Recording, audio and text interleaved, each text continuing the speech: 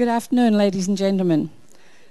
Thank you all for coming back. Now, as you can tell by my voice, I've decided to join a majority of you and pick up the Arcadia, sore throat or cough or whatever it is.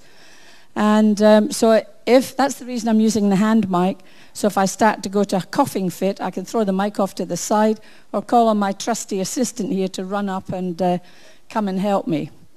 Now, previously, first of all, how many in the audience were at my first presentation? A few. Okay. Just a quick background. I've done one presentation already which indicated when we emigrated from the UK out to Melbourne. That's John and I, my charming husband down there. He normally says I'm the charming wife. He's gone through a number of presentations already. We met, we married, we emigrated to Melbourne. He got disillusioned with his work, decided he wanted something exciting, and off we headed into Papua New Guinea. Didn't know where it was, didn't know what we were up to. So my first presentation took you through the sort of north coast of Papua New Guinea in the Madang district where we were first based. Then we were transferred from the Madang district up into the Southern Highlands. And this map, hopefully, will show you the Sidor up to Tari. Now, Sidor was our second posting, and then we were sort of advised we were transferring. We flew into Goroka. We'd packed up all our gear, for those that remember. I packed them up, weighed it all, got it in a plane, got it from Sidor up to Goroka. Then we got told we were moving to Tari in the Southern Highlands. So off we went up into those highland areas. Fabulous trip, but still didn't know what it was going to be like. Now, we'd come from two coastal postings, which were quite small, about 10 expatriates on one, and on the other side of one, there was only 3 expatriate families. But when we moved up into the Southern Highlands, this just gives you an indication of the airstrip in Tari, which was quite large. There was about 100 expatriates living there, missionaries, and there was doctors and a hospital and a few other things. And we got choices of government houses, and there was 3 different styles. I've just pointed them out on the lower slide there, and they were basically the same. But the first one we were given up on the left, they said, "Oh, we've got this bigger house if you want it." And we said, "Oh, yes, please." So we went in, and as John, with his long white socks, walked across the floor, all these little black things were jumping up his socks, and we realized it was fleas. That's why nobody was living in it. So we cleaned up the house, got ourselves set up, put the kerosene and the sawdust on the floor, brushed it in, and we made ourselves our very comfortable home. Now, they had big louver windows. We had no electricity. The power was only on for a couple of hours in the morning and 2 or 3 hours in the evening. It was run by a diesel generator down in the main centre. When we didn't have power, we ended up putting up the kerosene lamps. But most of our fridges and freezers were kerosene. Our stoves were aga burners, if anyone knows what an aga burner stove is. We used those in the colder climates up in the Highlands, which was really great. And the furniture was exactly the same as we'd had on the coast. So all my handcraft work at making the cushion covers for my chairs and my curtains fitted wherever we ended up moving to. So we just carted those around with us. The house in the lower picture was our second house when we went back to Tari after we'd been over in another posting, but I'll cover that in a minute. Again, on the coast, I remember telling you that our groceries came by ship every 3 months. There was no stores, no shops, no transport, except by boat. So the crew would bring in our groceries on a 3-monthly basis. Now, when we moved up to the Highlands, we had to get together with the other expatriate women, put our shopping lists together, and then we would send for a charter plane to bring in the bulk groceries. And this was the charter plane arriving in Tari with all our shopping. Now, for those that were at the first presentation, I posed a cryptic clue about communication challenge. Do you remember that slide going up in our very first presentation where we gave you a few stories? Can anyone guess what the reason for that slide was? Now, it's a communication challenge with the Papua New Guineans. When you've got to be very explicit when you're talking to Papua New Guineans. And when we said to our houseboy, "Can you go and make the bed?" Now, you and I, we would think about getting the sheets and the blankets or whatever, and we would make the bed. But they would come to us and say, "Have you got the hammer and nails and wood, and I can go off and make you a bed?" So they wanted the actual things. So you've got to be very careful.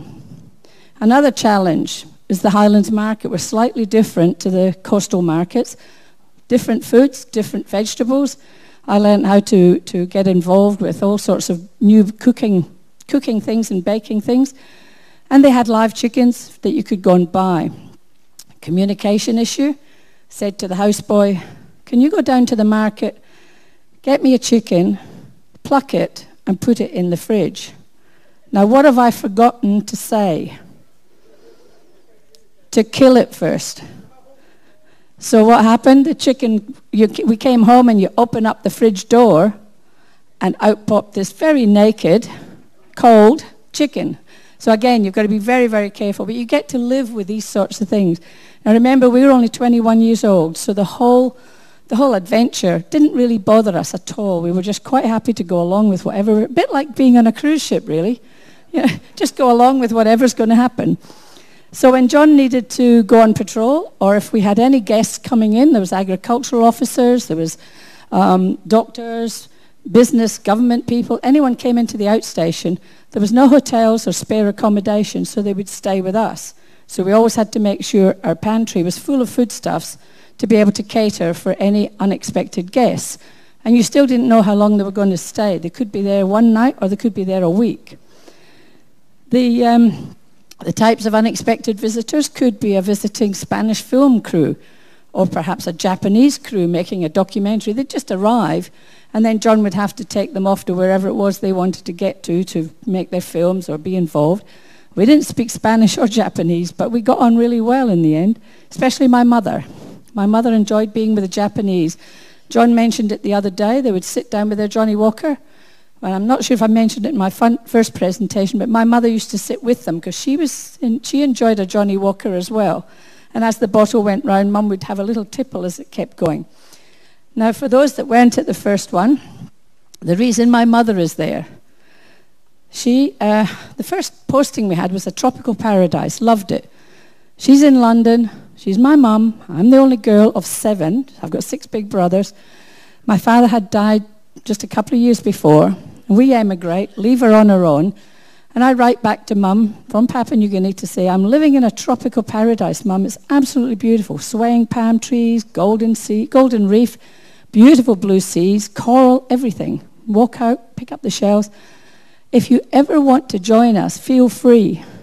And she was on the next ship out. And she stayed with us for 25 years. And I mean stayed with us. So she came from London to Sydney to Papua New Guinea. And she never learnt the language, so she had quite a few communication challenges. But she joined us, and she joined in with everything that we were doing. This is her vegetable garden. She loved gardening, so she was able to set up a proper huge vegetable garden. And she would help me cook for the unexpected guests, Governor Generals, British High Commissioner, whoever turned up, we just looked after them. But she spent 3 months catering for an oil company that was based in Como. Now you saw that story that John was telling you about the LP gas and all of those areas. Well, back in the early years, it was oil search came in. And there was 12 young guys came to stay in an empty old house next to us, and we catered for them for 3 months. But because my mum had run a guest house in Edinburgh, she was quite happy to do all of this. Now, she was very good at making stews, and she was teaching me how to do all this cooking, but we didn't have any meat. We had no shops nearby us, so what did we have to do? We had to kill our own beast. That's a lovely diagram. If you need one of those, if you haven't gone to the butcher and said, give me a rump or a topside or whatever, after the beast had hung and it got chopped up into manageable pieces, then we took them back to our houses, and all the women would get together, get our plastic bins and plastic bags out, and we'd divvy up the meat between us. So you might get the topside 1 month, and somebody else would get the rump, and then somebody else would get the fillet, and we'd share it out. And it was a great social event because we'd sit around and have a couple of beers and share all this food out, and it would go into our freezers to last us for the next couple of months. Now, this is the Huli Wigmen that were in the photograph that John showed the other day. These were our neighbours, so they were walking around like that all the time, and they were celebrating, and I'd have them around the house. We'd get on really, really well.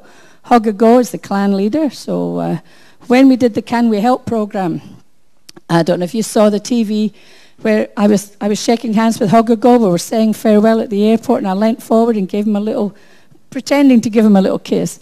Prior to that, John was getting in and out of the NBC truck with a cameraman. Hocknull and I had to get in the back of the truck, and it hadn't occurred to me what I was doing, but I think John mentioned it yesterday, or the day before, the arse grass, the grass that comes down the back for the local people. I was helping Hocknull get into the truck, and I put my hand down, and I was pushing him up into the back of the truck. I nearly came his 8th wife. I got terribly close to what I shouldn't have been doing, but I was helping him. He was 80 years old in 2007.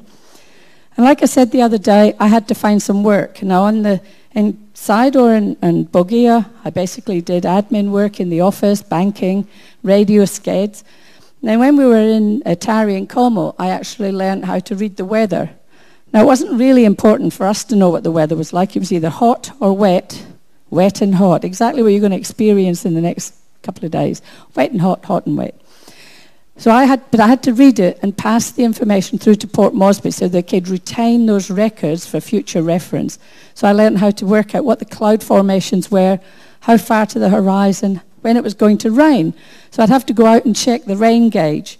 And often I'd go out and it would be a slightly different colour to what I was used to. And I wasn't quite sure if it was the local village dog had come past and filled up my water gauge. So I would ring through that it had been raining, and they're all going, that's amazing. There was no rain clouds around. But then I worked in the local government offices and enjoyed all the variety of work that I was doing. Quick stop. Ugh. Okay.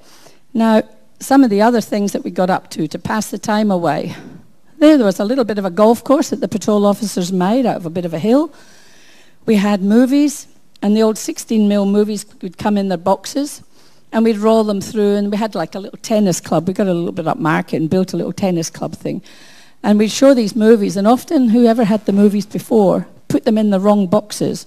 So we'd have reel 3 would be in box 1, and reel 2 would be in box 2, and you'd be mixed up, so you never knew what you were going to watch. So you always got the ending of a murder mystery at the beginning. So that was quite an amusing way to pass the time away. I got into a lot of handcrafts, and this is me making macrame out of bush material made string. It's from the bark, and then you split it off, and then you would rub it on your thigh to make it into the string, and then you could use it for your macrame or for billums and things like that. But we thoroughly enjoyed it, and the colour, the bluey colour, was the carbon paper that were used in the offices, and you put it into the water and you could colour the water blue. A lot of the old guys would use the black carbon paper, put it in water and then rub it on the tops of their heads if they didn't have any hair to make it go black. Quite fascinating fashion statement there. Now, one of the handcrafts that John got into, and I'm sorry about the image, it's not very good, there was nails. You know the string pictures we used to do back in the 70s, put all the nails in and do all the string up. Well, John made a string picture of a huli wig and a kundu drum. Now that's a door, an actual door he took out on patrol. I think he said he was off on patrol once for 6 months every week, Monday to Friday, staying a few miles from the outstation. He would take the door out there and the nails and all the string, and he would sit and work on that over night times because he had nothing else to do, and he'd be under the common lamp, and it made it back to the tennis centre. This is an image of the patrol officer's house at Pajaka, that place that he was going to every week. And he would end up staying in that. At the back of it, just in the back, there's a concrete piece sticking out. That's actually a fireplace. And inside the house was this beautiful ornate fireplace that patrol officers didn't have much to do, so they started designing a piece of interior design work inside the grass huts. And he had this magic fireplace. I did actually go on patrol with him out to this one, and it was really, really lovely to see all the wildlife and birds and everything around, just in the morning. It's just there's no lights, no nothing. It's pitch black. And we had actually gone out there to establish a netball court, believe it or not, for the community centre. So we had the opening of the netball court, and this was the entertainment with these old dancers who don't often come out in that area, and they're certainly not there nowadays. But after a period of time in Tarry, that Tarry outstation had about 100 expatriates there, and every month we would do things like go off to the local father, Catholic church, and he would get out the altar wine, and the nuns would be teaching us the jitterbug dancing. So it was a monthly activity that we got up to, and it was a lot of people, so it was really, really interesting for us. But after a period of time, John got posted away, and this was where we ended up. This is Como, and it's another small place. Again, it was this little airstrip. John showed you the huge, big airstrip that's been built for those for the LNG plant. Now, that arrow that's there, that was our house. We were the only expatriates, the only white people in amongst, and the only way in and only way out was by plane. There's mountains on either side of us, and that's the Como patrol post. And John was the officer in charge, and that's where he went off down to the Basavi region, those areas that he patrolled in. And that was the first patrol reports that he did back in 1973. The first patrol had been in there in 1963, I think. So the people weren't used to having us around, but they soon got around. I was glad I had my mum with me then, but I also, the house, again, was another government-style house, a new one, and John had built in underneath with bush materials so that we could store things, like a huge pantry, basically, because we were totally on our own there. We had to fly everything in. So that was our storeroom. And it was same furniture again, same type of house, the 4-inch poles so that it would sway if there was an earthquake. And the water, somebody asked me the other day, the hot water system down on the coast, we had rainwater tanks on the houses, and we just pumped the water up into the header tank, and the water would heat up with the sun, so that was perfectly hot enough. However, up in the Highlands, it got quite cold, so the ingenious way we heated our water, in this little shed is a 44-gallon drum full of water over the top of an open fire. The houseboy in the morning would get up, light the fire, heat up the water, yell out to us that the water was hot enough for a shower. We'd race into our bathroom, and he would start pumping it up into the header tank, so it would then come through into the shower room nice and hot. And that was the way we did our washing as well. And, of course, when we were in Como, I was waiting the birth of our first son. Now, most expatriate women would head back to Australia, and they'd stay down there for maybe 3 months before, during, and after the birth. I decided I had my mum with me, and I was perfectly okay. Nothing much was happening, except I didn't know when the baby was due.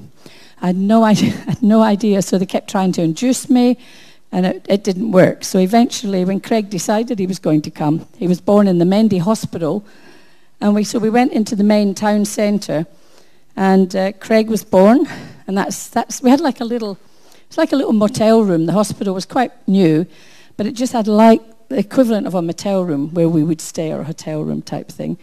And he was born, and everything was fine. Now the doctor down here, this gentleman, he's French-Canadian, volunteer services overseas. Now they normally travel overseas to do some special works. Well, he was studying tropical diseases. He had never delivered a baby in his life before, and he was delivering the baby. And the sister, she was brand new, based in Mendy Hospital. In fact, when I was having the blood pressure taken, she had the blood pressure pumped round the wrong way, so it was pumping up. It was pumping up instead of taking the measurement. But when I took my clothes, the little case of clothes in for Craig, for the baby, the local nurses took him away and gave him his bath. And when they brought him back, he was like the little Michelin X-Man. They put everything on him. And in those days, it was toweling nappies. We didn't have disposable nappies because we didn't have those then. But I'd taken nappies and little nighty things and blanket, everything. They put it all on. So he came back as, instead of a 6-pound baby, he was like a 26-pound baby. He was really big. Now, when we moved back to Como, where we were on our own, the visiting sister would come in to do the clinic for the local women. And it was a little medical centre. And this hook on the left-hand side, that is the weighing scale to weigh our children. We would put our babies in our billums, they're string bags that are made up in Papua New Guinea, put the babies in there, or the pigs, because they were also very valuable, hang this on the hook, and the scale would sort of move like that. And they'd say, oh yes, he's put on weight, you're right, he's put on weight, you're okay. And that was the way I found out that Craig was okay. He was putting on however many ounces a month, and so you didn't worry about it. And all the other women would turn up to have their babies checked and their pigs checked, and they're all in the billums. And this just shows you a billum. That's what they did. They put the babies in the billums. They're very popular. You may see some in your very short visit, but they're a very, very special item that the women make. And when the women make them, they will teach you how to do it. We had a lesson once in PNG. But they're a cultural icon, and they're very significant, very social and cultural piece for any of the women to have.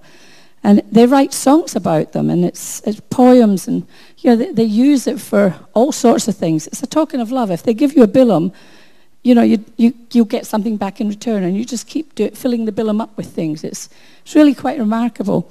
And anyone that buys a billum in Papua New Guinea, the money is going back to the women in the village, because they are the only ones that know how to make them.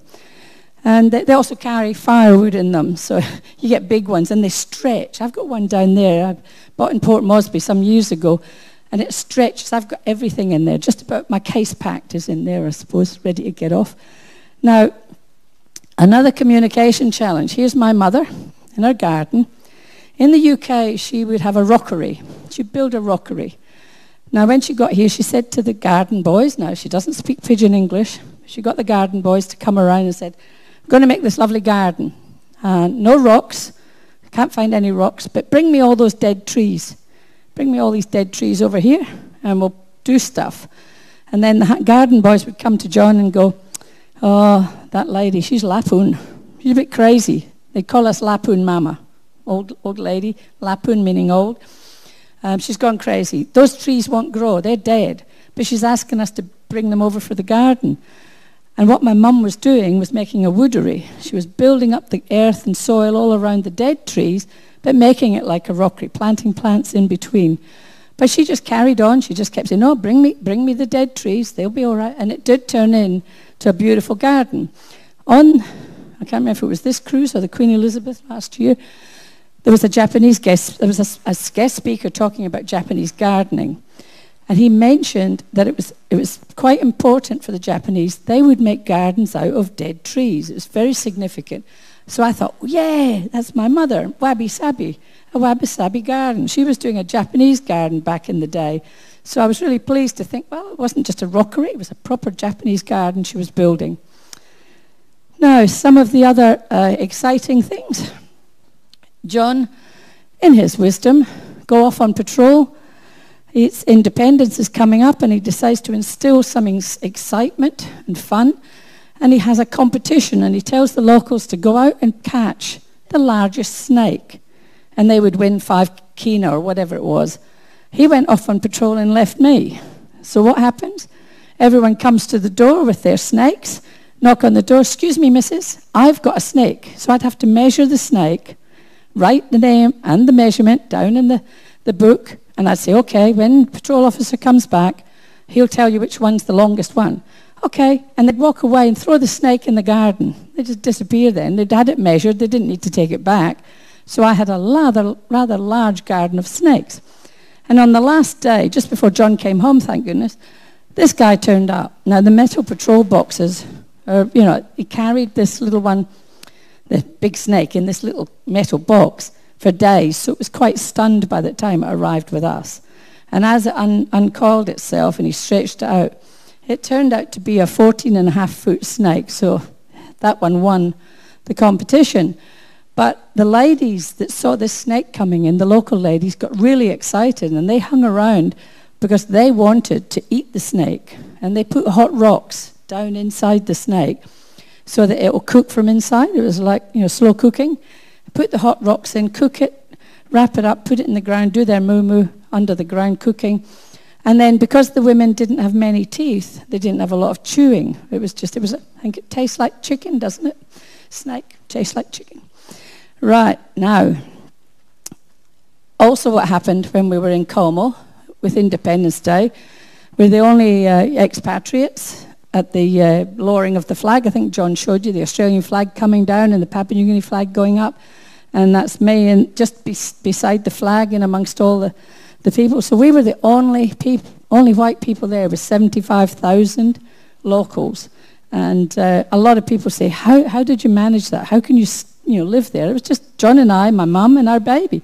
No problems. It was all during the 1970s. And we just learnt to live with it. And that's the reason we're sort of doing what we're doing. We're trying to let people know what else happens in Papua New Guinea. And did happen for us while we're there. And we have made lots of friends even to this day.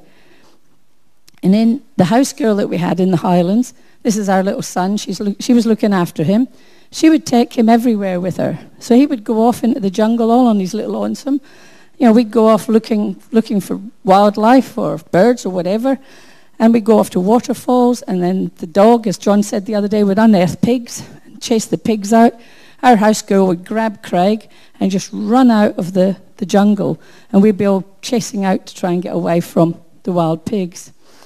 Now, after independence, we ended up moving back to Tari. And we stayed in Tari for another 18 months or so. And then when we were finally leaving, we had a moo-moo. And they put this on for us. This is our Buffy-style farewell. And if you can see the guy in the top left-hand photograph with a crocheted jumper on, the black, red, and gold, they're the things that my mum used to do. She'd sit and crochet hats, beanies, jumpers, and everything to keep herself busy. And we would do the census reporting. We'd do any job that was going that we could do at home. My mum and I would sit down and do it. And this was our farewell. And that's little Craig having his chicken that was cooked in the ground. And the guy's saying farewell to us.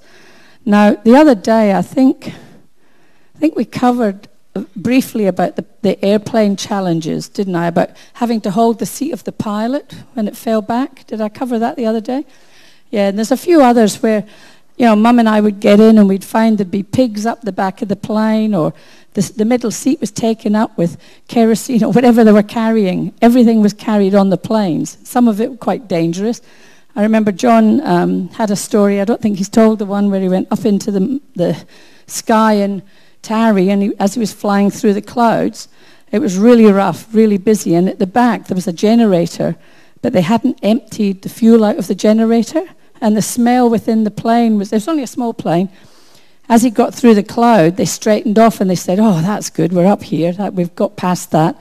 And both of them, the pilot and John, were about to light up a cigarette. And of course, they realized that there was all the fuel in the back, and they thought, no, don't do that. Let's get this down into Mendy, this plane. But no, the stories are endless, and we were not scared at all. So it doesn't worry us what kind of planes we get in and out of. And that was us leaving Papua New Guinea. He was just sitting there with Craig on our knee. When we revisited in 2007, this was just a quick photograph to show you as us going back then and meeting all those people that we had been friends with back in the 70s. And I think I hope you all, the people that saw John's presentation the other day saw the Can We Help program, and that was when they took us back. Now, when we left Papua New Guinea, John's parents were down in Adelaide. They'd emigrated from the UK as well, and of course my mum was with me. So we had previously bought a house in Adelaide, so we thought, oh, well, we better head back to Adelaide. We had a little boy. We'll go back and we'll end up in Adelaide. So this was just a few of our artifacts that we had on our wall in our house in Adelaide. But unfortunately, Adelaide really wasn't for us. You move from a place like Papua New Guinea, where you've been for 10 years, and you're out in the jungle, and you're so adventurous, and you're just doing things. And when you arrive back in suburbia, and you're trying to get out and about and do things, and people say, no, can't do that tonight, I'm washing my hair. No, can't do that tonight, I'm going shopping. Or, no, and it was so staid and typical suburban life. I'm not putting that down, but I'm just saying it wasn't for us. So we packed up our house, sold the house, packed it up. By this time, we'd had a second son, Scott. He was born in Adelaide. Packed everything up, got in our car, and drove to Darwin. And we got into Darwin, and this The house on the bottom right is our Darwin house, very similar to Papua New Guinea. The one on the left is our Adelaide house, to show you the type of styles we'd gone through. And of course, the top one is our Papua New Guinea house. So we sort of were longing to get back to the lifestyle that we'd had, and we did. We spent 10 years in the Northern Territory. And because of our involvement with the Papua New Guineans, it was obviously sort of for us to get ourselves involved with the indigenous people in the Northern Territory. So this just takes you on to another little bit of a story of what we did when we left Papua New Guinea. I've put this up because in Australia it's very strong. You have to recognise Indigenous Australians who may have passed away, whose names may be used in any presentation. You've got to make them aware in case we've got an Indigenous person in the audience. So that's why that slide is up. So on our way into Darwin, take the boys to visit Kakadu National Park, Norlangi, Aboriginal blue paintings. I don't know if any of you have been to Kakadu. Some of you have. I can see some heads nodding. It must be Aussies. Are you Aussie? Aussie. And we ended up doing our trip around the Northern Territory into Kakadu, getting to know a bit more about the Aboriginal life, getting to meet some of the local people, the ladies at Burunga Cultural Festival. And there's it's fantastic up in the Territory. If you ever go back to Australia, you should try and get a trip up there. So what my job was, I took a job on with the most prestigious Aboriginal organisation. They've got one in the north of Northern Territory and one in the central Australia. And it's called the Northern Land Council. So I was in charge of all of these traditional Aboriginal owners of the land in the Northern Territory. And it was my job to go to all of their outstations, and we would be talking about land rights. We'd be talking about what they wanted on their land, what the types of jobs they were looking for, and what the lifestyles were going to be like. And it was a fabulous, fabulous job. And I just went everywhere, including Parliament House, Press Club, down at Canberra, around Australia. My boss and I went everywhere. This is one of my bosses. He was the director of the organisation. And the little baby that I'm holding is his daughter, and he decided to name his daughter Morag, which was lovely. When I went to the hospital to meet the little baby, the nurse said to me, "Oh, this baby's gorgeous, and she's got a fabulous Aboriginal name." And I thought, oh, what name? Now, she did have an Aboriginal name, but she was talking about Morag, and I said, well, it's a very Scottish Aboriginal name. So I told her the whole story. So unfortunately, we don't know where Morag is to this day, but one day we'll track her down. There are two other bosses. I seem to be very close to all my bosses. And they looked after a lot of the international events that happen for the Aboriginal people. And it's really hard to explain, unless you're from Australia, about the land rights for the country. But it meant a lot when they weren't getting votes in the early years, and then as time went on, the government introduced the act that allowed them to consider the land rights for their land. And now it's right throughout Australia. My other boss, Gulleroy, he got an AM, an Order of Australia, for the work he'd done for the communities and for land rights and the future of Aboriginal involvement. Now, he decided that he didn't want to go to Government House to receive his award, which you would normally get pinned on your lapel of your jacket. He wanted the administrator and the government to fly out to his homeland, and the administrator said to me, "Where am I going to pin his medal?" And I said, "On his dilly bag." So that's his dilly bag there, and there's his AM medal is pinned on here. And if any of you see the Aboriginal dance group that came on board the other night, they were really, really excited. We walked up to them and we spoke to them in their Aboriginal language, because two of the guys were from Yirrkala, and that's where these is taken. This is in Yirrkala itself. So they knew they were like brothers to some of the people that we were talking about. So they were really, really excited. Now, to be part of the Aboriginal community, normally it's the sisters that will bestow Aboriginal names to the family members. And because I got on so well with all of the families, and we've been living in and out Darwin, in Nhulunbuy, around the place, Gulleroy's sister gave our two boys Aboriginal names, and Burkarupa and Luitboy. And that's, really, really deep meaning for the boys, because they were growing up in the Northern Territory. But they also grew up as part of a ceremony with the Aboriginals. That's John's dad, by the way, on the left. he flew in once, and we were going out to do this ceremony, which was a crocodile ceremony. Baru is the totem of the Yirrkala people, and they had found this. A crocodile had been shot, and it was in the Northern Territory Museum, and they decided to bring it back and give it back to the local community.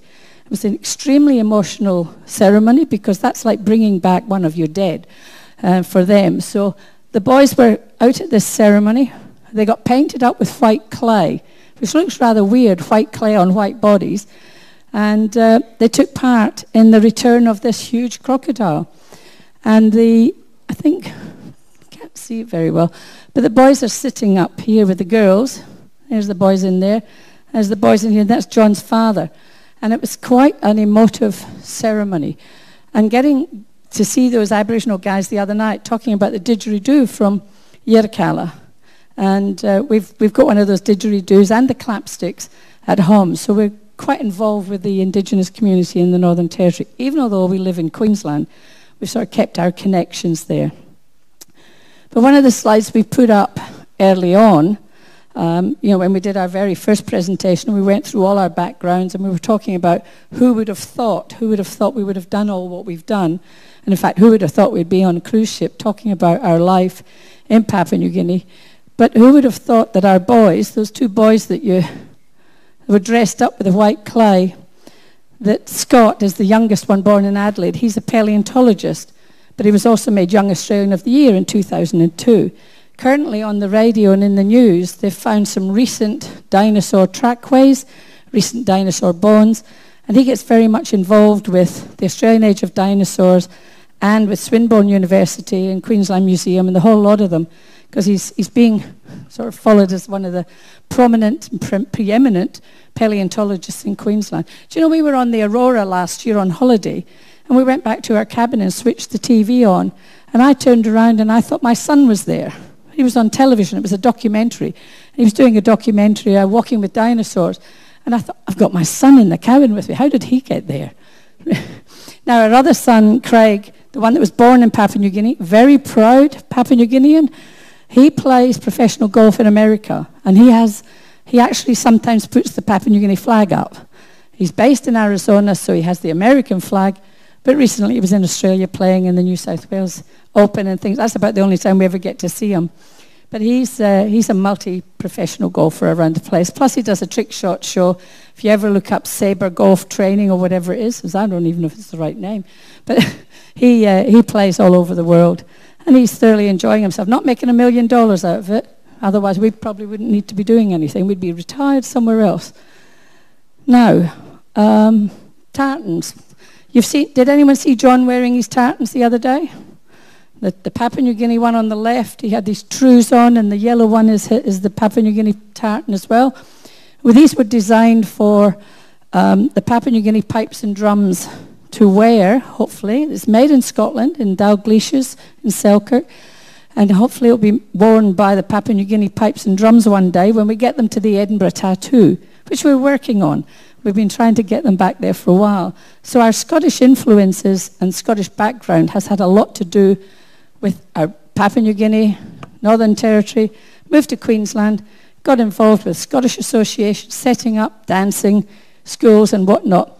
Left-hand photograph, any of you have heard of Yotha Yindi? Yeah, no? All asleep out there, I think. Yotha Yindi, that's the lead singer who's passed away now, but that's the lead singer on the left-hand side. He was a good friend of ours. And we're all wearing our different tartans in our Scottish dancing. Reason I've put that photograph up is because when we got back to Queensland, we introduced, we're fundraisers with the not-for-profit sector, so we help charities raise funds for scholarships, basically, and lots of foundations and trusts. So we used our Scottish influences and Scottish background to put on a Grand Highland charity ball in Brisbane for the Endeavour Foundation. And we always wanted to bring all of our connections together. And we decided to have the didgeridoo playing with the bagpipes. Now, it has been done before in Adelaide, but we wanted to do it at our ball in Brisbane. And I'm hoping that this is going to work. Dee, dee, dee, dee, dee.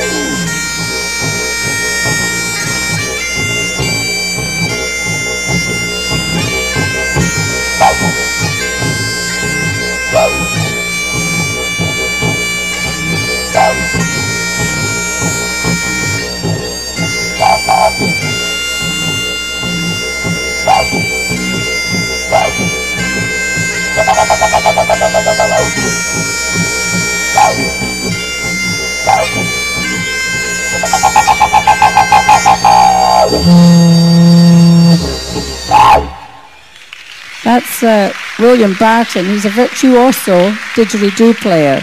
He normally plays with the Berlin Symphony Orchestra, and he flew in specifically for that Highland Bowl in Brisbane, which raised a lot of money. We had over 1,200 people at the convention centre with haggis tasting and malt whisky tasting at the back, of course, which went down really well. Now, I'd just like to say thank you. We thought we might have been making another presentation, but we got told today that tomorrow it won't happen because you're doing drills and getting other things happening, of course. Now, I'd just like to thank the production team and the entertainment office and my musicians and all of that sort of thing for having us on the stage, like everyone else does. We don't have CDs or DVDs for sale, but John has got a little bit of information to share with you, so I will pass over to him. And thank you very much for coming along. I hope my voice wasn't a total pain. I didn't have to break up and give it to my sidekick here, but I will now because it's over to John. Thank you.